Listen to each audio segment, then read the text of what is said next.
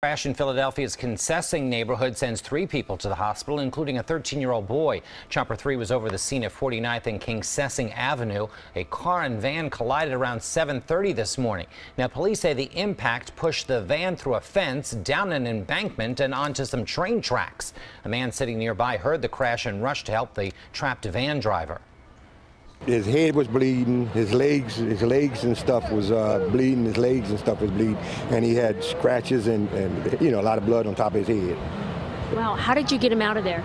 Well, I helped him open up the door and, make sure we leaned against the van for a few minutes, make sure he was coherent.